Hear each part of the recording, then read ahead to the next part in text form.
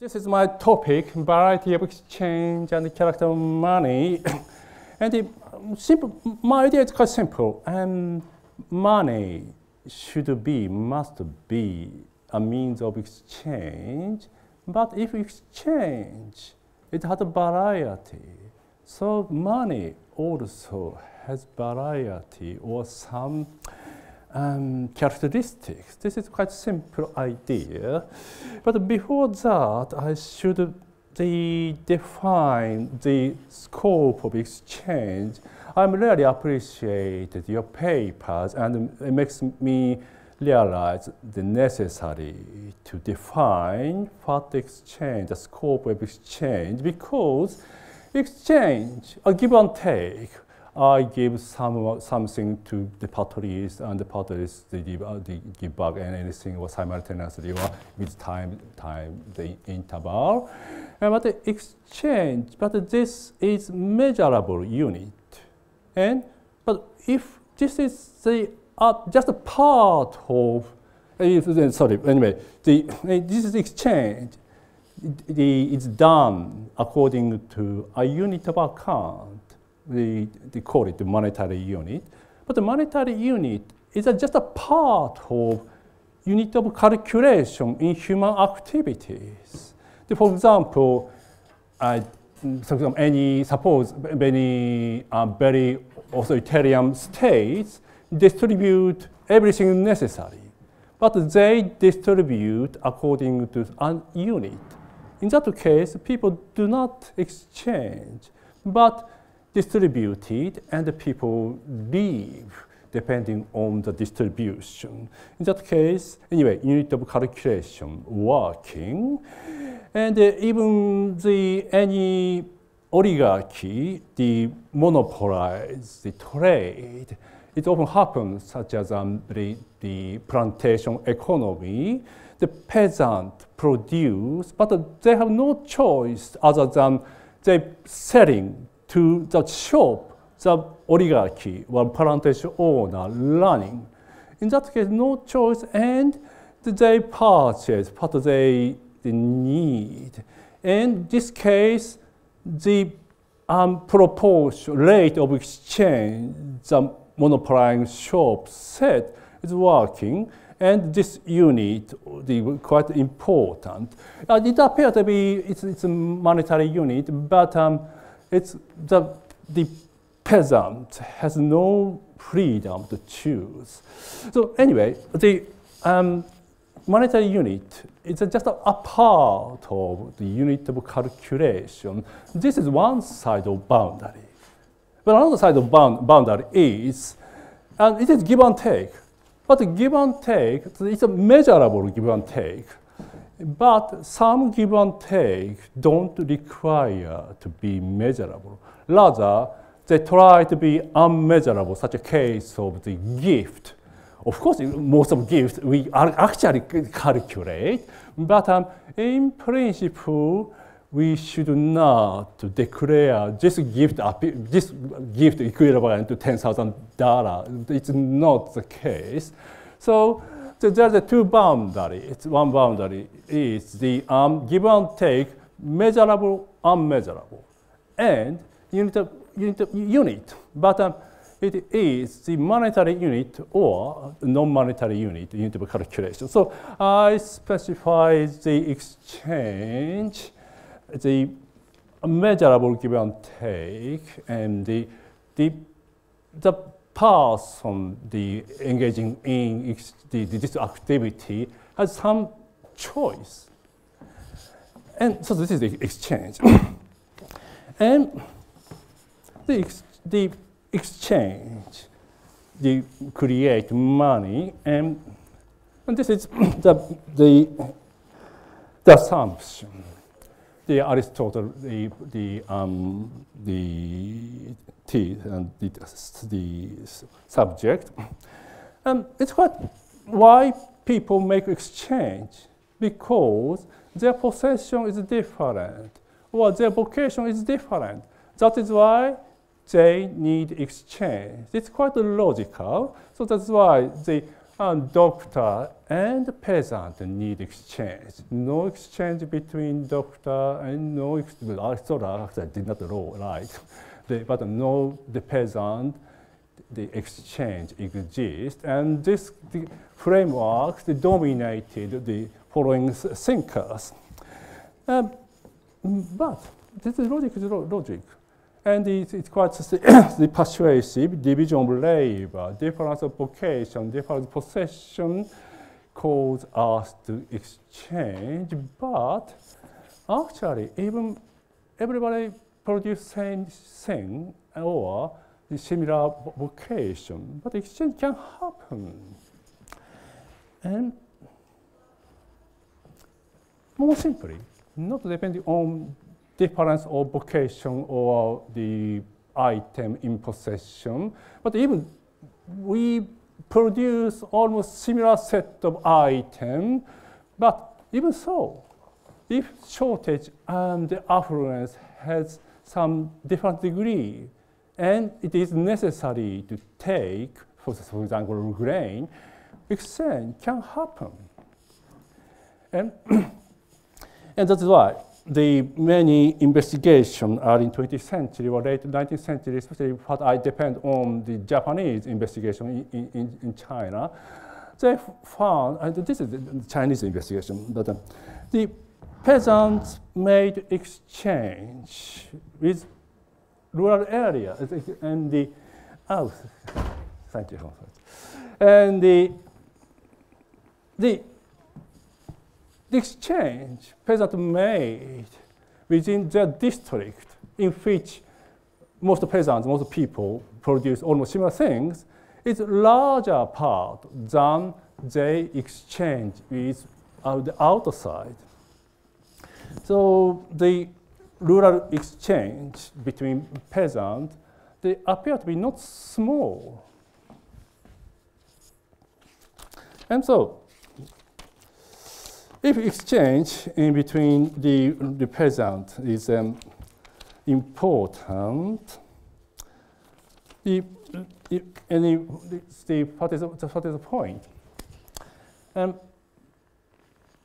This part is a very important. In spite of that, the scholars pay less attention because if we consider amount of exchange, this part always occupies the large part. But if we pay attention to frequency people make, large part is made with this.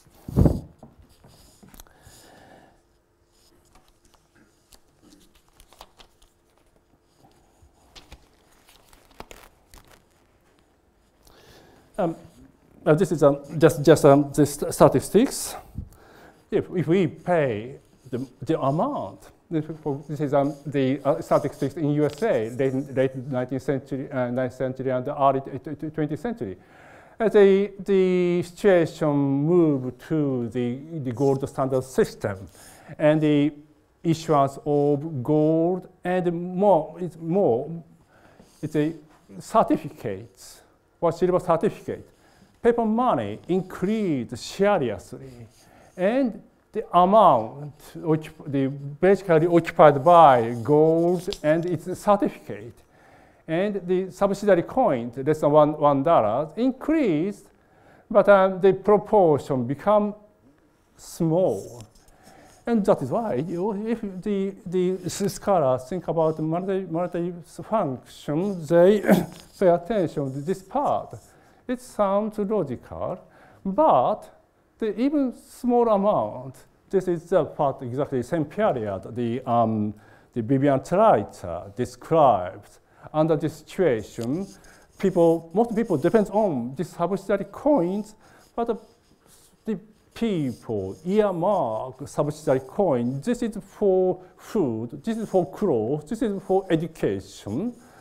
So for ordinary people, this part is very important. And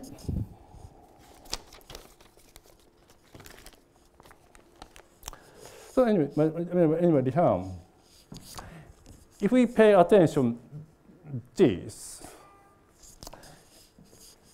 The presence of local exchange means we cannot make our life without any exchange beyond the local. So exchange, the importance of exchange between local means it's also the presence of interregional exchange. And of course, it happened to every occasion, even exchange interregional, between distant cities, the difference between named exchange and the anonymous exchange, the difference always exists, but especially the opponent who make exchange are living next door. So this preference, we won't make exchange anonymously, or we won't exchange subsequently. This is the preference of, we want the certainty with subsequent transaction with the same person. If I tried always make transaction with the Craig because we trust each other. But so in this case, we can have some certainty for next transaction. But I lose the opportunity to make transaction with more favorite condition with Georgina or William. And so I want to keep the flexibility, the freedom. In that case, I should make the transaction just one time. And currency, it's quite good to make transaction just one time. So two desire exists. Try to keep transaction exchange the certain, and or to try to keep the transaction for next is the freedom. So the freedom or certainty, it's the appeared to I want to make transaction with currency, or I want transaction just credit, debt, named relationships, particular of the person. And particularly the local transaction makes clearer this difference. And so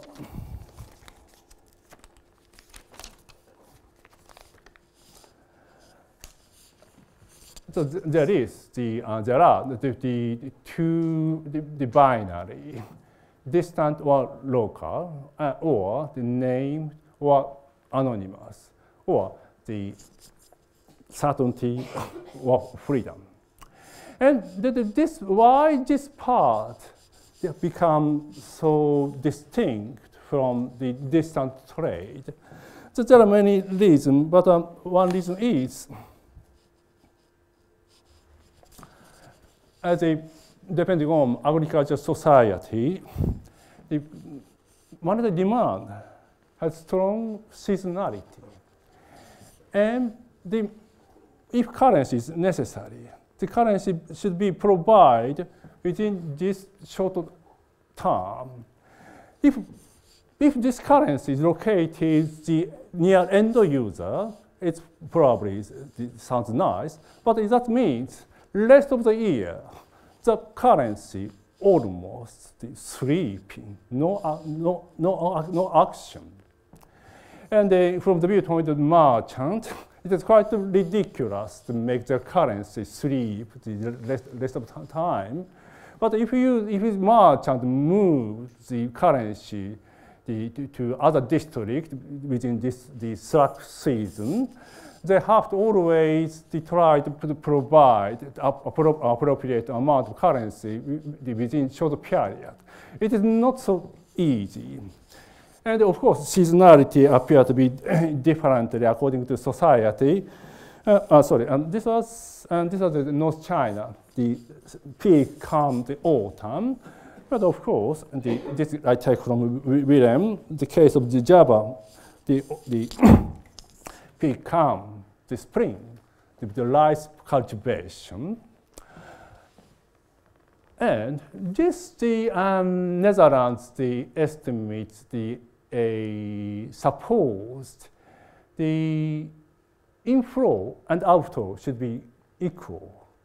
So that is why they almost par 1,000 and totally 1,000. And the more interesting is the monetary inflow has seasonality, while the consumption less bias, more flat. So if we assume the stream of currency, the inflow has the larger bias, while outflow the more flat. But this is I think it's almost assumption rather than depending on real household the investigation. Reality is even in account, income and outcome should be even the same. Even in that case, this actual stream of currency is not a bilateral, because this is almost I think the law. Currency easy to distribute, but the difficult to assemble. Especially if the society's exchange depends on the spot trade. And this is I already show this wastage rate. It's in 1968, before the UK changing their decimal system into the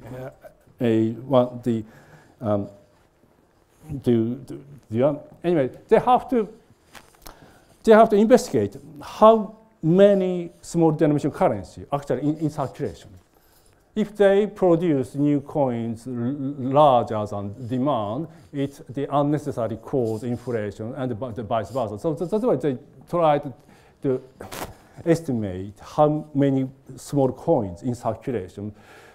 But the result is they found incidentally 2 out of 100 currency failed to return to the bank.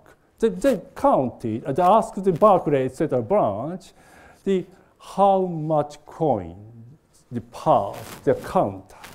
And each coin has date. And also the Royal Mint has statistics, how many coins they issued each year. So they can calculate how long 1 year, for example, 1960s issuance, the 1 pence coin, how long they circulated. And they found 2 out of 100 coins not returned bank. That means if we understand coins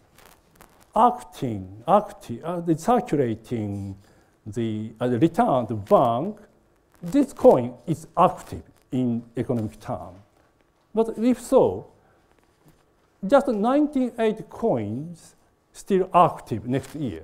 If we continue this, 33 years later, without no issuance, the 50% of coins become inactive. So this happened to the 1968 the UK, and the same statistics be found in USA 1968 or 9, same. The incidentally ratio is same. 2 out of 100 coins out of circulation with banking circuit. And this statistic shows more extent, smaller coinage failed to return. In this case, nearly 4%. So 4 out of 100 halfpenny become inactive next year. So we can guess this happened in 1960s, UK and the USA. Most households had bank account. So many money coins should be returned to the bank. In spite of that, so large coin become inactive. So if people has no bank account, less dependent on own circuit, in that case, far more coins become inactive. If this is the case, 2 out of 100. If we assume 5 out of 100, just 12 years, 13 years, circulating coin become half. So if a society depends on currency, keeping the same level of the size of transaction, they continue to issue new currencies. And this also proves, and so this is a different table of what I put in my paper. And this is the 1870s, the accord in China. The China depends on small denomination currencies. And most of currencies are the mid-18th century. So already 100 years has passed. So the coins once issued remain near end of the user or local proximity exchange. So it is difficult to collect, assemble up them on demand. That is why if currency supply could not be supplied sufficiently, and the locals depends on currency, the transaction, then locals should create new currencies.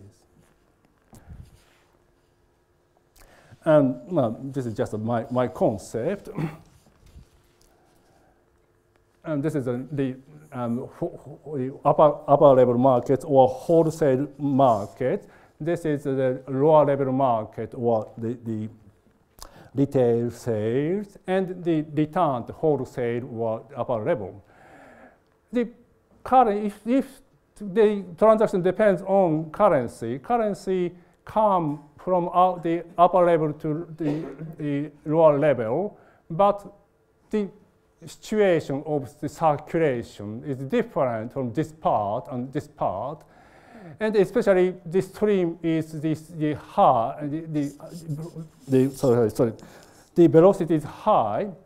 Some part of currency inevitably remain here, or not succeed in getting the return streams.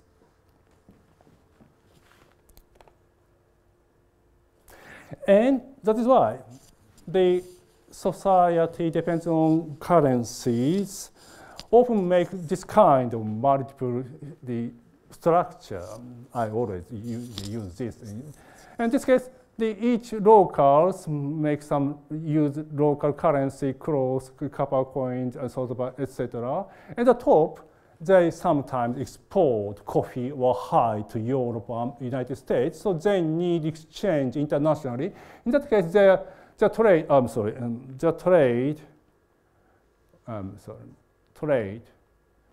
was made in terms of the pound sterling or its compatible rupee, but the transaction, this level and this level, quite different characters. That's why sometimes, often, the intermediary device is necessary. In this case, Maria Teresa dollars, the buffering the upper level and lower level, and also they bring long circuit and connecting the distant trade. And that is why quite difficult any rulers to delete the Maria Teresa dollars. Yeah, and this is the case. So each trade circuit tend to keep their own money because otherwise they often suffer from shortage of currency. And this is the case of the China. So quite typically appeared. There are many currencies circulating, but the currency circulating in some division of labor. This currency for this, this currency for this, this currency for this. And large merchant mainly use this, grow in. But this is imaginary money. It's index made in terms of silver, but actually nothing circulating representing this.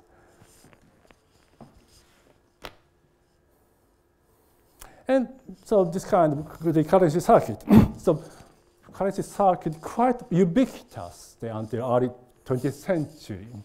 But I think this is this result from the combination of three conditions. At least some trader make cluster. Otherwise, they cannot share a currency. And basically, they are depending on spot transaction. And they have difficulty to flexibly provide currency. In that case, currency circuit is made. And in this case, and appear, there are many currencies. In this case, for merchants dominating this city, it's not a good idea. They depend on particular currency. If they depend on particular currency, the trade circuit becomes the dominant. So in order to make their transaction neutralize, make imaginary currency is one way. And this is quite also ubiquitous phenomena. This, in Chinese case, silver liang tile, each term possesses each tile. It sounds silver, but actually not representing real silver. It's quite imaginary. And this is not isolated case. For example, the same period, Ottoman Empire. They say I cannot pronounce Gushrak. It should be piastre, but no piastre circulating. And their exchange ratio against gold, the Ottoman Empire is going to the gold standard, but the exchange ratio between gold, which Ottoman Empire was imposed, and the local unit of account differ towns by town. And no silver, no piastre in circulation. It's quite similar to Chinese yuan system. And under this system, how merchants make business? I'm sorry, this is Chinese, because anyway, it's necessary for you to read, because just a simple problem. This is an account book of the Chinese grocery store around 1820 or 30 or 40. And there are many account books, but this account book records all transactions the merchant did. And this side, something in. And this side, the art. The harder to say modern concept of liability or etc. Anyway, something always comes. And they get out. So this is an old transaction one day. And this should be the silver. They get silver from this merchant and this merchant. And the same amount they pay this merchant. But others, for example, this something, perhaps I think the purchase, and this same amount appeared to different merchant, and this is another. The right-hand side and the left-hand side, they occupy the same amount. This suggests that, depending on my research with other Chinese account, they transfer bookkeeping. The merchants in this town, perhaps 24, 25 large merchants, they share bookkeeping system. So if someone purchases something and they sell something, they try to make the amount the same and avoid using currency. Only they need, for example, many cases, this kind of the income of silver with merchant from outside. In that case, they cannot use the clearance through the bookkeeping, but almost 70% of transactions, just one day, but all the year, almost same. Each one day, they try to make this clearance. So they did not use currency at all. I think this kind of the imaginary money depends on such a merchant sharing bookkeeping. And they need unit of account, special, only available within them.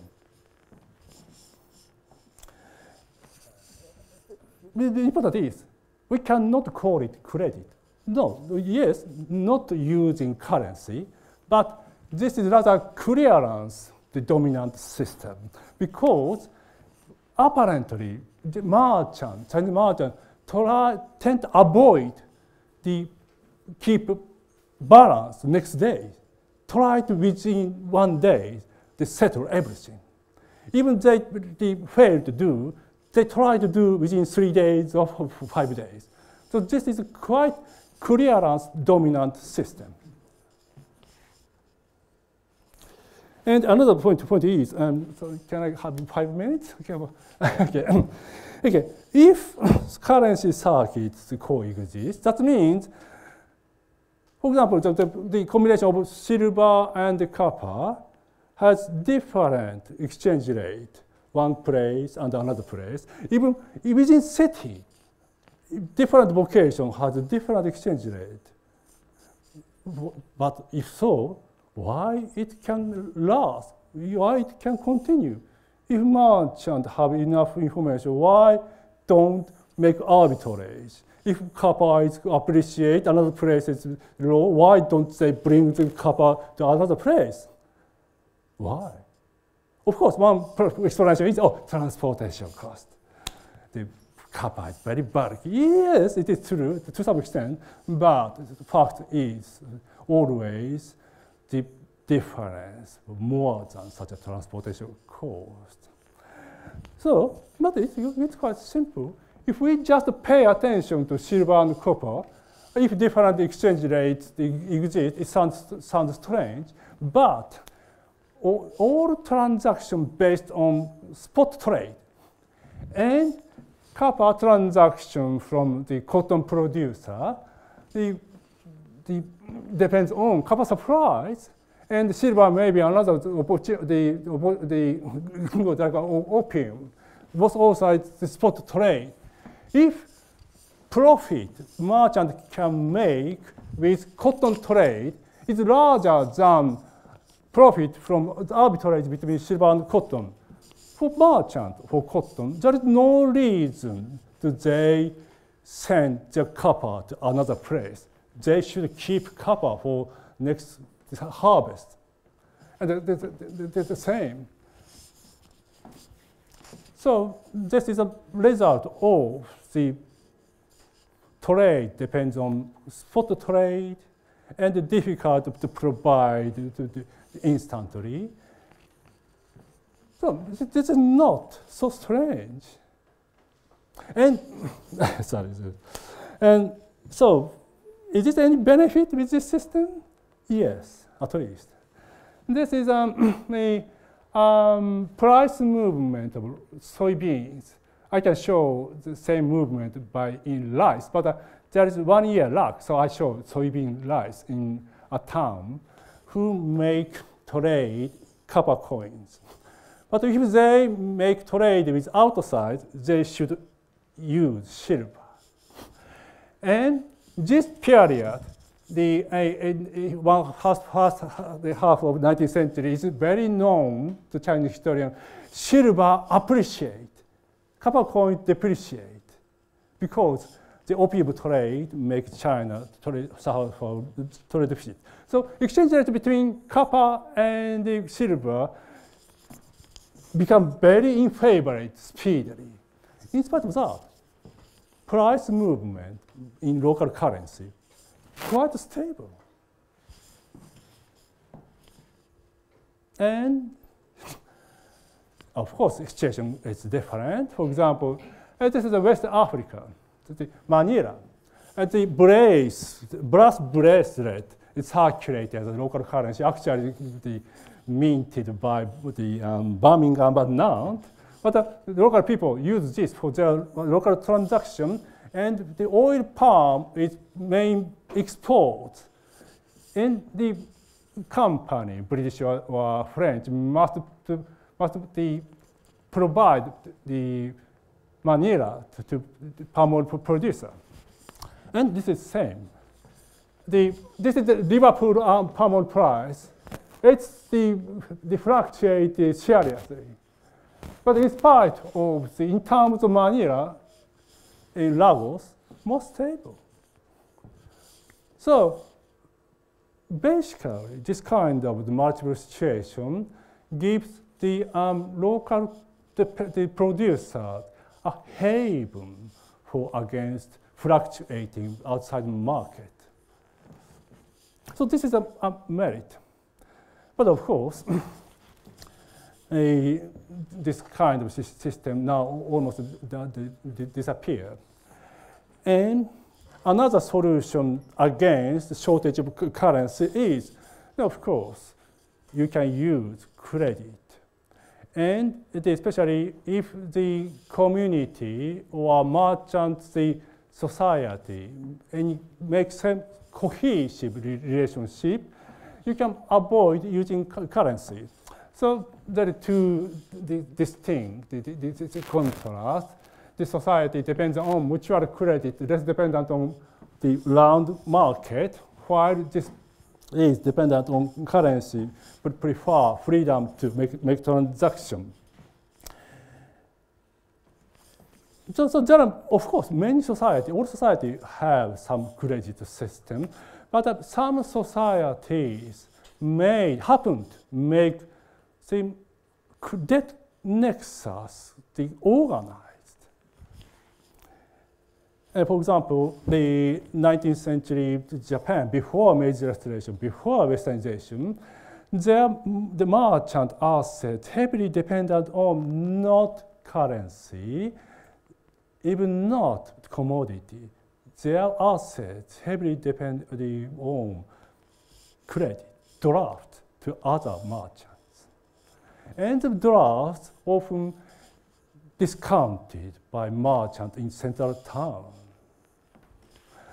And between Japan and China, there are many similarities, but if I may say, the commercialization among ordinary people were pretty merchant. China become more commercialized, while Japanese peasant less opportunity to access merchant and the market. So this is I don't know, I can call it assets, but anyway, our country bank, around 80-40, possess this kind of assets. And we can easily understand the silver, the currency is very, the hard currency is very short, small proportion. And compositions notes are basically country banks issuing notes. So local country banks note. And maybe not surprising for the Craig, farmers want to make the exchange prefer country bank notes rather than gold or the Bank of England notes. That's why they keep this large proportion. But what is London notes means notes issued by the bank in London, and the large bank is Bank of England notes. Important is there are many, but basically Bank of England note and the country bank notes perfectly compatible, compatible. So it's not evolution depending on development of commercialization, but some factor, a remittance, public or private, and the degree of freedom, the local. Some locals cannot freely access market, etc., etc. So for proximate exchange, degree of freedom affect, and to some extent, remittance system, including taxation, etc., really affect. So this combination sometimes makes some society to have opportunity to cement currency circuits. It happened in England and to this extent to Japan before industrialization. So anyway, now I'm going to conclude. Now the monetary history across the world suggests us a 3D. Trinity of three functions is illusion. One function and another function is not supportive each other. It's often in contradiction. And any teleology is not available, such as the imperfect money to perfect money, or the money becomes deteriorized, the metal coins, the paper money, and the electricity. It's quite against the real fact. And the market itself, as I suggest, especially before industrialization, upper level market and lower level market should be disaggregated. So, what I observed through global monetary history, eventually money is a circuit connecting person, the exchange. But the point is, the person should have some liberty, the freedom. So institutions run the degrees. To what extent each person have freedom to choose? And another is, to what extent they make the anonymous relationship or named relationship. And that is why the money always reflect the social relationship. And anyway, so I try to describe with this 4-quadrant how transformed after 14th century to the 1930s. Now, that is what I'm now doing in Paris, try to make a volume in English, but not yet, not yet, but this conference strongly helped me. Thank you very much.